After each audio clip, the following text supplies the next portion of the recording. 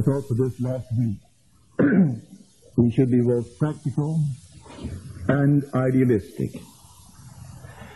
So we start on the practical side. He said, "Think not that I am come to abolish the law and the prophets. I am come not to abolish the law and the prophets, but to fulfill them." Now the one speaking is now present within you. When he awakes, you will hear these words. You will find them to be your words. That one is your own wonderful human imagination. That one is God. Imagination is the basis of all there is. What is now proved to be true as far as we're concerned was once only imagined. Think of something of the world that is now to you real that wasn't first imagined. So the secret of imagining is the secret of God. And so the secret of imagining is the greatest of all problems, to the solution of which everyone should aspire. Because supreme power, supreme wisdom, supreme delight lie in the far-off solution of this mystery. I can acquaint you with it and then leave you to your choice and its risk. Because everything in the world is created by this power. That I kill and I make alive. I wound and I heal. And none can deliver out of my hand. I create the light and make darkness. I create woe and I make weal. And even I am he, and there is no other God beside me. That's your own wonderful human imagination. But there are secrets to this power. And you and I, by experiment, we try to discover the secret. As we discover the secret of imagining, pardon me, we are discovering the secret of God. So God and imagination, human imagination, are synonymous terms. They're interchangeable. So when we read that if we know that he hears us in whatever we ask, we know that we have obtained that which we requested of him. If we know that he hears us in whatever we ask, no restraint. Now you may sit down and commune with what you think to be another than yourself, God. But because there are billions of us in the world, and there is but one God, and this fabulous universe, you might wonder if he heard you. But you have no doubt in your mind, if you identify God with your own wonderful human imagination, that he heard you. Can you believe that your own wonderful human imagination is God?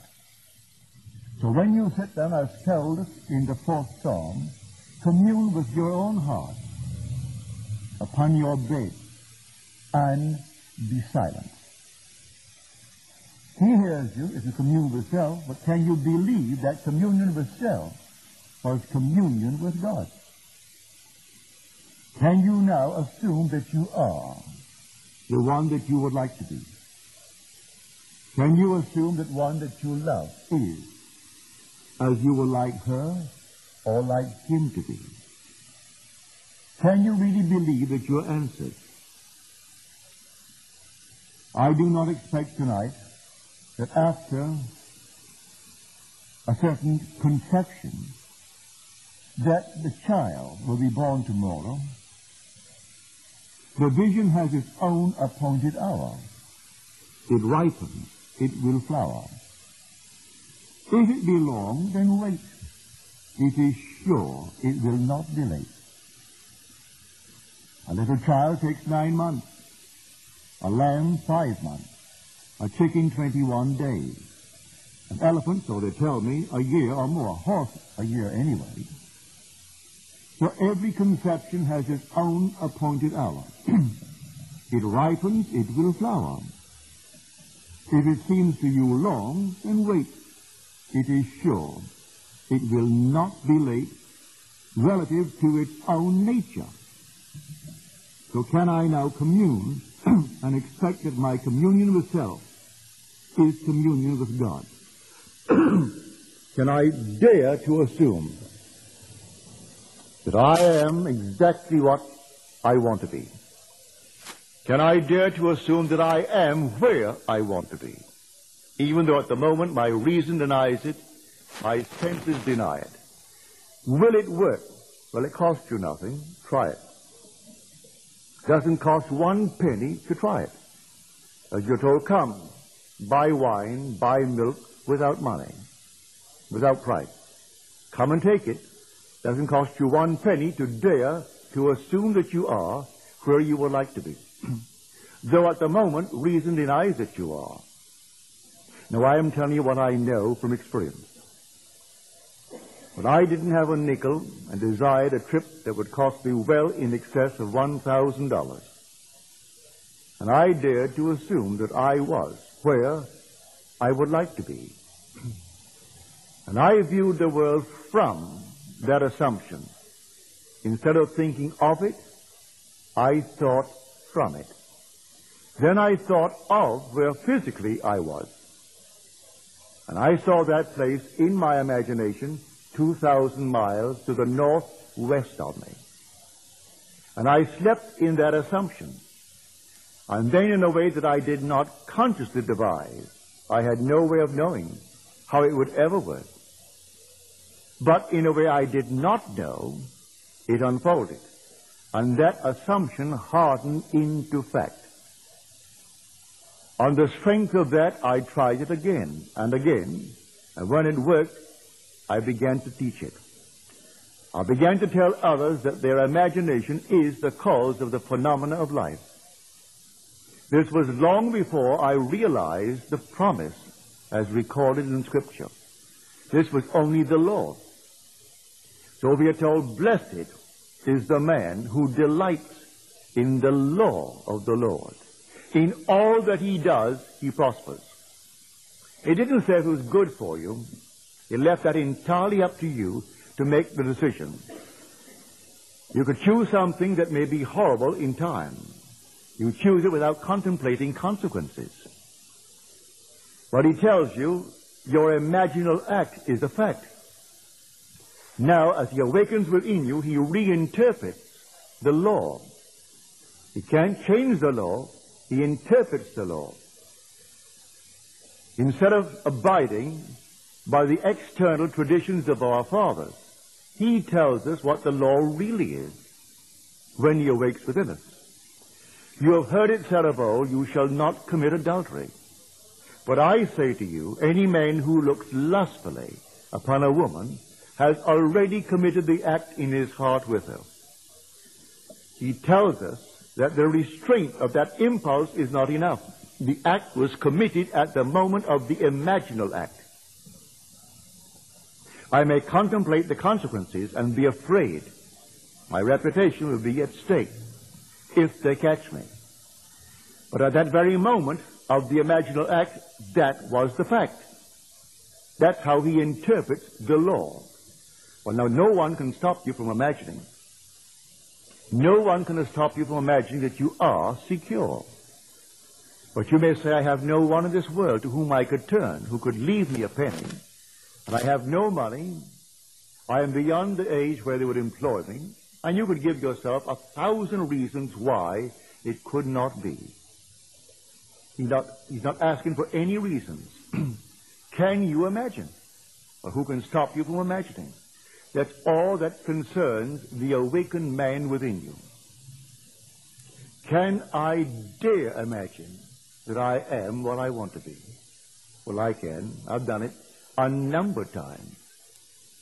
I've done it successfully for many that I love dearly, many that I do not know.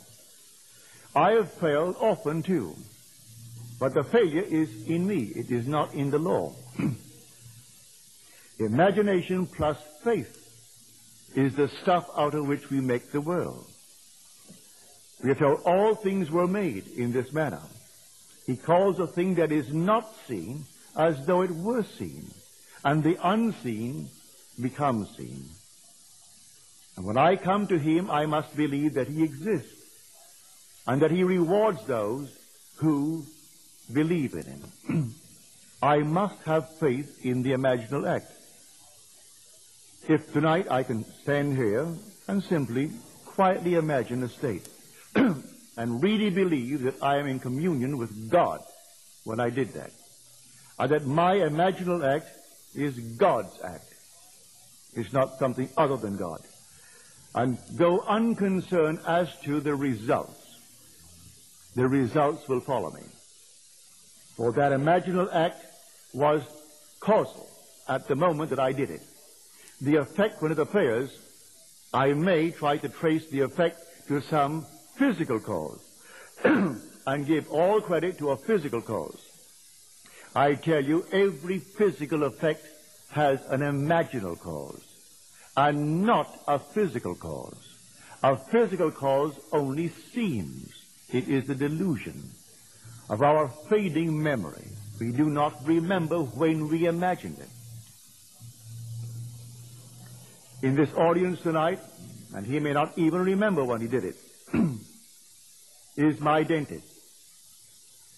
And I went to him in great need of a lot of work, for I had had dentistry all over this country and in London and in Barbados, and all was horrible.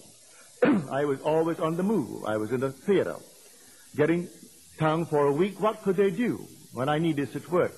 They patched me up. So when I met him, he gave me a complete job because I was here, living here then. When one day a tooth gave way, which was an anchor tooth, he said to me quite innocently, whether he remembers or not, when I saw your mouth and did this, I said to myself, this tooth will last 13 years. It was 13 years. Had he only said 25, but he didn't think I would live that long.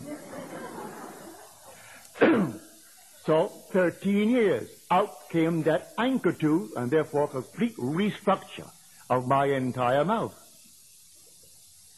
He set it in motion. Whether he remembers or not, he said, this is going to last 13 years. He didn't tell me. Didn't have to tell me. That was his imaginal act. I was only the victim of his creative power. Now, I'm telling you, don't take anything lightly. You are creating morning, noon, and night. Your imaginal acts are God's acts, because your imagination is God, and there is no other God.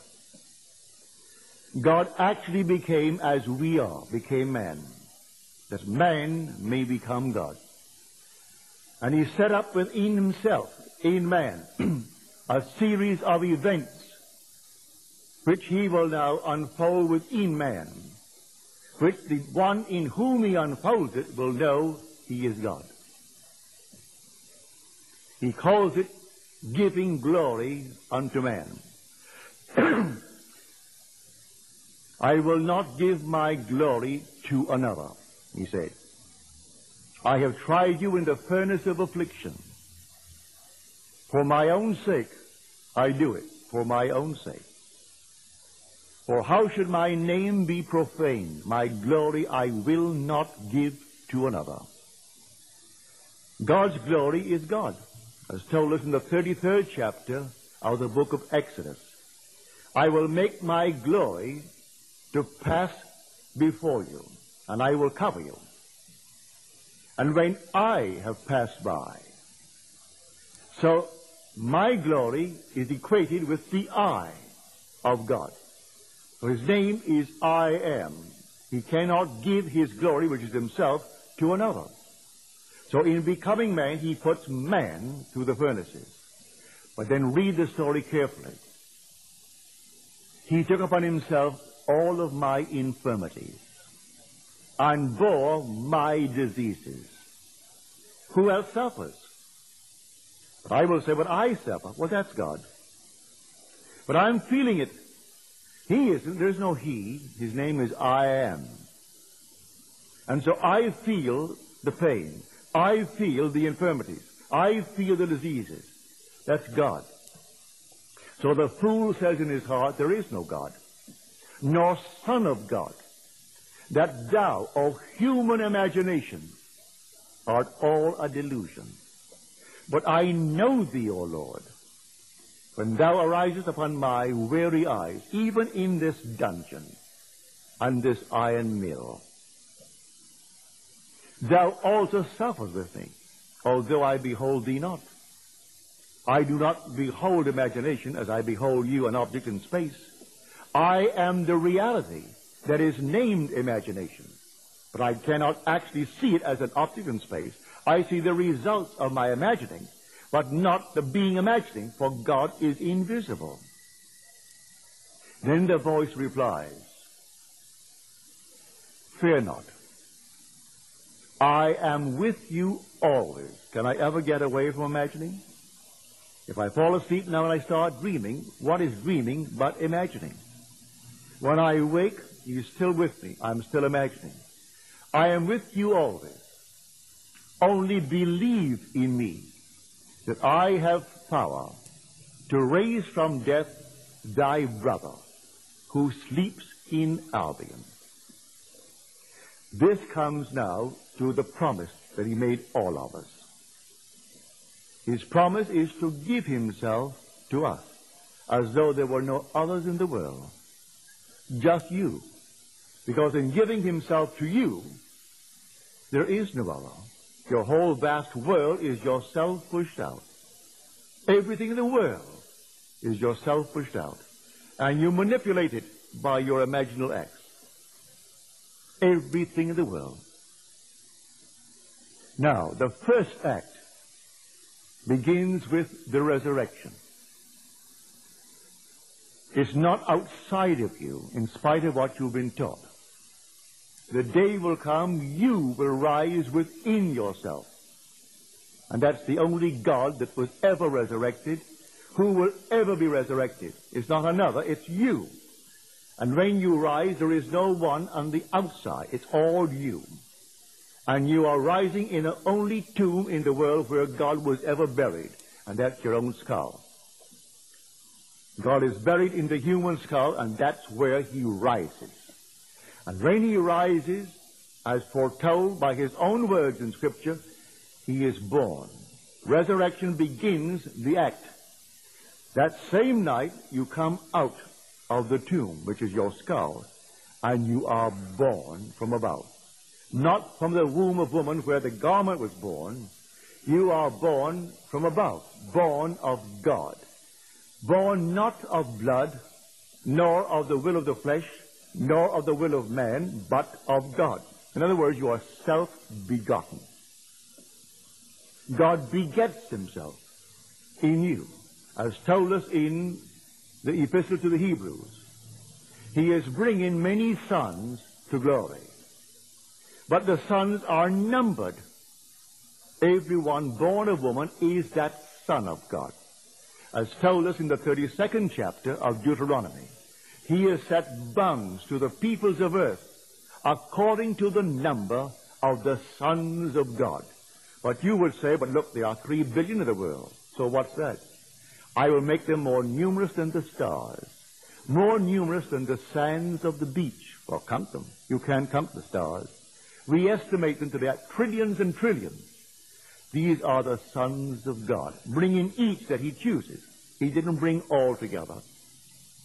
He brought a certain number, and that certain number He calls the second son. The second son is represented by this fabulous number. The first son is still waiting to come out. He complains because the second son went berserk, went amok, spent his power unwisely. Then he came to his senses and returned to his father, and the father embraced him and gave him the authority of himself. He gave him the ring, gave him the robe, the fatted calf, everything for the one who went out and came back to the Father. For His gift is the gift of Himself to you who came out. I chose you in me before the foundation of the world. That's what we are told. Let the first son complain. He'll complain and complain. I served you, and you gave me nothing, not even a kid. He said, my son, all that I have is yours. But the most fabulous gift in the world, or possession in the world, is without meaning unless there is a knowledge of it and a readiness to use it. Going out as we did, we become aware of our possession. Then we can use it. Unless we went out into the world and misused it as we have done, we could not become aware of this power that is our own creative power, our imagination. I saw it so clearly one night. Here I am in this fabulous field of sunflowers, huge, lovely sunflowers. Each sunflower was a face, the human face, but they were all anchored in the earth. And I walked up and down among the sunflowers. They moved like an orchestra moves. They all moved in unison. If one smiled, they all smiled. If one didn't smile, no one smiled. They simply followed like an orchestra. If one bent over, they all bent over. And everyone did what the whole did.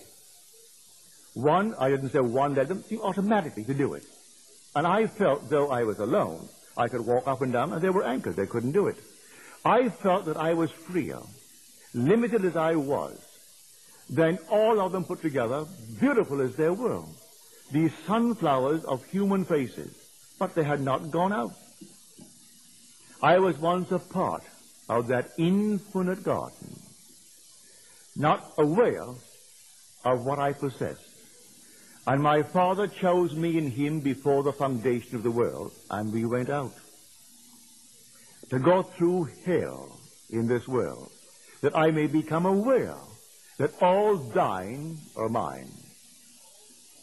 To become aware that all that is God's belonged to me, I had to go through the furnaces of affliction. And having gone through the furnaces, then he awakes within me. And he tells me how I will know he has awakened within me. He set up in the beginning the result of the experiences of humanity. And that result is a son. And the son is called David.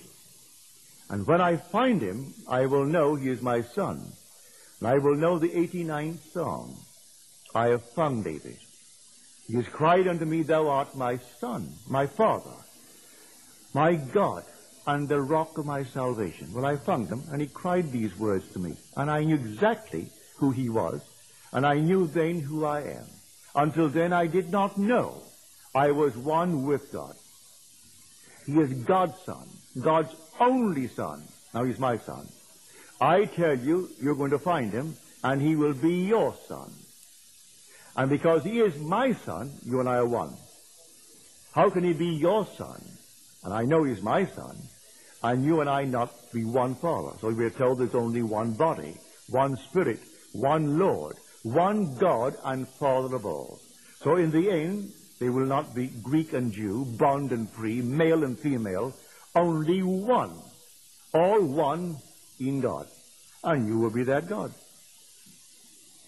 So this is the promise that he made. Now, when I read the Bible, I take all the related parts of the promise and put them all together. For all these things put together will find their fulfillment in you. All his promises find their yes in him, as you read it in the 2 Corinthians. All the promises of God find their yes, their fulfillment in him. So there are 39 books. Together they form one book. But the context, which means the meaning of it, you'll find related, scattered over the 39. He pulls from this, from that, from the other, written over the centuries, and pulls them into one pattern. So Christ is the pattern man. That pattern is buried in man. It's the only Christ in the world. When the pattern unfolds in man, it unfolds in man as the man in whom it unfolds. And then he knows who he is. And he has no doubt in his mind as to who he is. He is the Lord spoken of in Scripture. And that Lord is God the Father. And the whole thing unfolds within him. But he does not abolish the law that he gave. He explains the law as a psychological law and not a physical law. So if I long after someone, at that very moment, the act was committed. I state boldly. I stated boldly as my dentist stated it boldly. It was committed. So I went blindly on, enjoying everything he did. It was perfect. And suddenly comes a little bleeding thing, which no one could stop. Out comes the tooth. He set it in motion the day he said to himself, not to me, it'll last 13 years. I checked it. It was 13 years.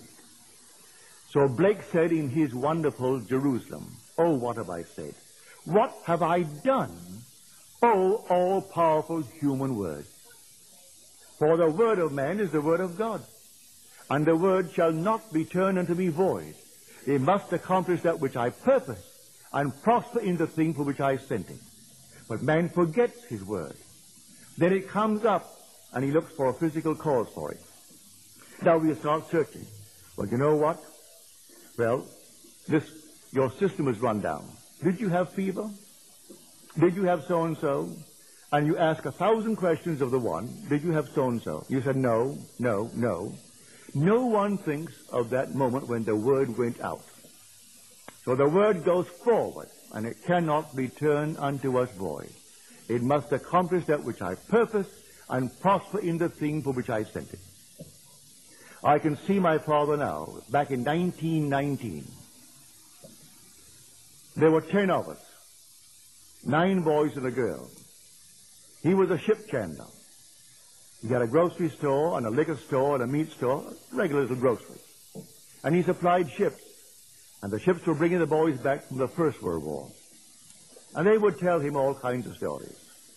At dinner, he would say to my mother, we will have another war in 20 years. In 20 years, there will be another war. It'll be against Germany, but this time it's going to be Germany and Japan. He didn't mention Italy, but it will be Germany and Japan. We will again have America as our ally. France will be our ally. And Mother would say, Joseph, we have 9 sons. In 20 years, they'll all be eligible to go to war. We were kids, 1919. I was 14 years old. In 1939, on the first day of September, war broke. Exactly 20 years. What did my father know of any prophecy concerning this? He was only repeating what he heard from the captains and the stewards and the chief officers as he did business with them. But they were his words. And he said it with conviction because he believed these men knew what they're talking about. And our headline, day after day, they are setting the picture in motion for tomorrow's confusion. There are men who are paid enormous salaries to write scare headlines. All right, so he writes the scare headline thinking it only sells the papers. It isn't going to hurt anyone. It isn't. We are going to fulfill them. We fulfill all of our words because God and man are one. Man is all imagination, and God is man, and exists in us and we in him. The eternal body of man is the imagination, and that is God himself. And God's word is man's word, and it cannot be turned unto him void. It just can't if he speaks it with conviction. So imagination plus faith, these are the very stuff out of which we fashion our world. So can I tonight be alone and commune with myself and be confident that he heard me? I know that I heard myself. Well, that self is God. If we know that he hears us in whatever we ask, we know we have obtained, not going to, we have obtained that which we request of him. Read it in John's epistle, the first epistle, the 5th chapter, the 15th verse. We have obtained it. Well, it'll take a little interval. It may come tonight, but depending upon what seed you planted. One seed will grow overnight. Other seeds will take a little longer. But each has its own appointed hour. There's not a thing wrong in your noble dreams in this world You want to be wealthy? What's wrong with it? You want to be anything? What's wrong with it? Everything is possible. A friend of mine called me last week. He's now appointed the head purchasing agent for the city of Calva. By law, he is not qualified. He does not have the educational background. The law demands you must have a college degree. He doesn't have anything outside of high school. They rearranged it to appoint him the head purchasing agent of Culver City. Why? He came here, he and his brother. I buried the brother a few years ago. He got this job not dreaming for one moment he could ever transcend it. I said, don't for one moment entertain that thought, Dwayne. The job is yours if you want it. Don't push the other one out. Let him go higher. You want to be the purchasing agent of the whole city of Culver? You are the purchasing agent. Sleep in it just as though it were true, and you hurt no one. Last week, they rearranged the law, and he's appointed purchasing agent to take effect in July. Now, everything was rearranged. Everything will be rearranged for you. A friend of mine who told me here that you aren't allowed to speak at any state university unless you have a college degree. Well, he confessed he did not have one, but he was invited by the professor at UCLA to take his class. I think there were 3 or 4 classes in the use of imagination, in advertising. And so here he went in without the degree, and he was given, well, all the freedom that the professor enjoyed, and he gave either 3 or 4 lectures instead of the professor who went off for those 3 or 4 lectures. So they suspended the rules. They'll suspend every rule. You're not supposed to do this, not supposed to do that. Ignore it. Ignore every rule. As my friend used to say to me, and I said, you can't smoke in here. Look, no smoking. And he was a very wonderful lad. He said, he didn't say positively. And so he would go right through the gate to the airplane, and I would say, Mort, you cannot smoke in here. It's not supposed to smoke. Didn't say positively. And here's Mort going right through with his cigarette. No one stopped him. I'm not saying that you should do it.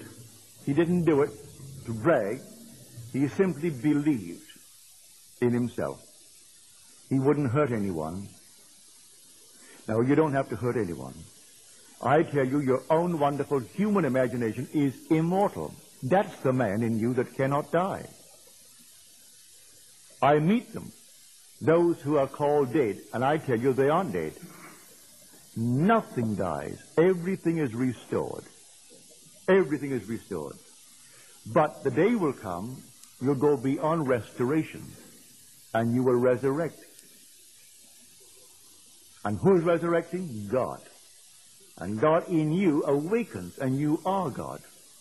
Because God is the Father of David. That is the way you know you are God. I will tell of the decree of the Lord. He said unto me, thou art my son. Today I have begotten thee. These are the words of David. What is going to happen to you? Then you will know you're God. You have no other way of knowing that you're God, unless God's only Son calls you Father.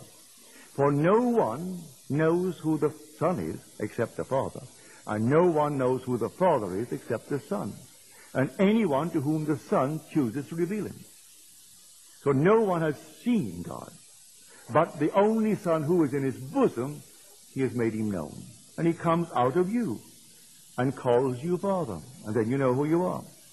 And I'm telling you, every one of you, because you and I were chosen in him before the foundation of the world. Chosen for the purpose of receiving the gift of God, which is his glory. For he gives me himself, and in giving me himself, if he's a father, then give me your son. You can't give me yourself in part. Give it to me in totality. So if you are a father, then where is your son? Your son must be my son. And he gives me his son. So he so loved us, he gave his only begotten Son. To whom? To you, to me, to every child born of woman. To every one of us will become fully aware that we are God. And yet, I will know you as Jim. I will know you as Jim, but I will also know that you are God. I'll know you as Sarge and know you are God. I'll know you as Bill and know you are God. I'll know every one of you. And the unnumbered billions that are not known to me here, in that day I'll know them all, and still know them all as God. For there is nothing but God. When the curtain comes down on the final act, we're all God. We are then the glory of God. So we will finish the work. He said, I have finished the work which thou gavest me to do. Now, glorify thou me with thine own self, with the glory that I had with thee before that the world was. It's returning now. The whole memory returns, and then every man becomes God. But now do not fail to apply the law. Blessed is the man who delights in the law of the Lord. In all that he does, he prospers. You name it, and you can be it. You just name it. And if you dare to assume that you are it, and view the world from that assumption instead of thinking of it, you will crystallize it. You will actually manifest it in this world. That definition of imagination, I'll go along with for a certain point, up to a point. That things present are sense perceived and called real. Things absent are called imagination. But man being all imagination, man must be wherever he is in imagination. So I need not be anchored to where my senses dictate. I can stand here and assume that I am elsewhere. And then, if I assume that I am elsewhere, let me anchor myself there and view the world from it. If I view the world from it, I should see this place as I would see it were I physically there. I can see it surrounding me and under me. Then I did not move in imagination. If I move in imagination, then I must think of where I was physically and see it elsewhere. I can see it where I am in imagination and be moved. For all motion, well, I can tell myself if I have moved by a frame of reference. If I have moved relative to this room, well, then let me look to see where am I now. I must have moved. For motion can be detected only by a change of position relative to another object. Well, here is the object. I assume now that I am, I name it. If I am elsewhere, let me think of this room. Well, I can't see it as I now see it. If I see it as I now see it, then I didn't move. I can only move if I see it differently. Well, now, if I move, and now I'm standing in my home, sitting in my chair in the living room. Now, let me think of this club. I must see it away down on Catalina and feel myself at home on Carroll Street. And then think of the club, and it can't be here. It has to be away down on Catalina. Then I've moved. For man being all imagination, he must be wherever he is in imagination. If I practice this, it becomes easier and easier. I just read of the story of a very dear friend of mine, used to come to my, not so many meetings, but I would say once a month she came home for a personal appointment in New York City. She was killed last week in a car driven by her husband. And I can now see this perfectly lovely, gracious lady. She had a home in Oyster Bay in Long Island, and she had her apartment in New York City. Her name is possibly one of the most prominent names in America. The name is Roosevelt. She was of the Teddy Roosevelt branch. Her name was Grace. Her husband was Archibald. Teddy was governor of New York. He was vice president of our country. He was president of our country. A very powerful, wonderful leader. He did not leave, as so many presidents leave, a fortune. He didn't go in there to make a fortune. He went in there to lead the country. And as he said, I don't consider public opinion. I form what I think is best for our country, and I feed them what they ought to know. I feed them what I think is best for our country. So he didn't go in there to make a personal fortune, and he came out without a personal fortune. So she, in spite of her name, did not have a personal fortune. She had a home in Oyster Bay in Long Island, and a lovely apartment, beautifully furnished from things that her father-in-law had given. If she did not rent her New York apartment for the summer, she could not open her home in Long Island. She couldn't afford it. Being a lovely home in a very wonderful, fashionable area of New York City, she always got a wonderful price paid in advance for the 3 or 4 months. Then came the end of a season where they aren't looking for any home, and she came to see me. She said, Neville, I am desperate. Unless I rent the place in New York City, we can't open our home in Long Island. I said, all right, it's rented and you're living in Long Island. Oh, but she said, Neville, I can't do that. I said, tonight you sleep in your home in Long Island. But she said, I can't do that. How could I go and sleep there? I said, you don't do it physically. Tonight you sleep physically in New York City in your apartment. But in your imagination, which is the only reality, you sleep in your home in Long Island. And then you think of your place in New York. And the reason why you see it across the East River is because you are physically sleeping in Long Island. And the reason why you're sleeping there is because you rented it. Put them all together, that's why you're there. She said to me, if it rents, I'll call you. I said, there's no if about it. If, the only if is, if you do it, then you'll call me. I took her to the elevator. She went downstairs, went back to her place. The next day, at 9 in the morning, Mrs. Roosevelt is on the phone. She said, Neville, this is Grace Roosevelt. I said, how are you, Mrs. Roosevelt? She said, I'm calling you from Long Island, where I slept last night physically. But I went home. No one came at all over the period that your rent places. But as I got home, soon after I got home, an agent called and asked if I could show the apartment. A single man came in. He liked the place. Money meant nothing to him. He said, I want immediate possession. But I mean immediate. I mean now. But she said, I can't get out now. I have to call my husband at the office. I don't care what you do. I want immediate possession. And here is my check in advance. Call the bank to see if the check is good. She got out that day, called her husband to meet her, and off they went to their home in Long Island. Well, she was just killed last week at the age of 73, I think it was. He was driving. He wasn't injured, and the friend in the car wasn't injured, but Grace was killed instantly. But at least she learned the law. She didn't come to the meetings very often because she said in her capacity, she was a pillar of the Episcopal Church in New York City, also in Long Island, and it would not be advisable to be seen in my meeting place. That's scumming, that's slumming. But she always came to my home to any problem. Once she had it with her son. He came back from Egypt, where he was in the State Department. And he came with a huge big beard. And she said, Neville, I'm embarrassed. Long before people wore beards. Today, it would be the thing to do. But he came back long before the young fellows wore beards, with a huge big beard. She said, Neville, I'm so embarrassed, I just don't want to walk down Fifth Avenue with him. I'd make him walk ahead, walk behind me. I don't want to be seen with him. What must I do? Because he gets annoyed and he will do nothing that his father and I suggest. I said, how would you feel if you kissed him and he had no beard? You will kiss your son, wouldn't you? Oh, yes. Well, then, put your hand on his face and he doesn't have any beard. And then kiss him and feel that smooth skin that is your son's face, and he has no beard. All right, I will do that. She didn't tell me.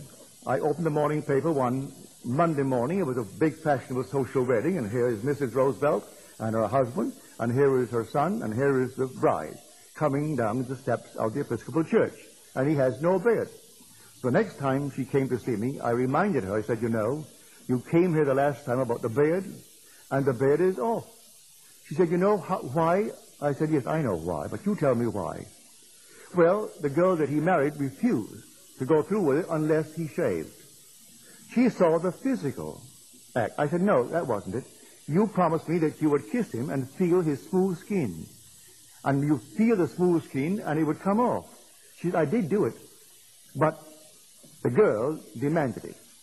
So she goes back to a physical causation, and it wasn't so at all. There is no natural effect with a natural cause. Every natural effect has an imaginal cause, and the natural only seems. So she is still going to insist it is because the girl wanted to bear it off, that's why he took it off. Well, now she knows better. She's now in a world just like this. At least she learned the lesson of the law. She didn't learn the promise, because when I spoke to her, I did not have the promise. I had not realized it. You know the promise because it only happened to me 12 years ago this coming month. So those who knew me before have not heard from me the promise. Those who have known me since, well, they know the promise. So I ask you tonight to please take it seriously.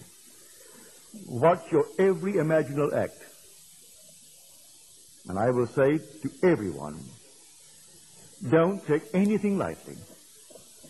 Don't voice an opinion.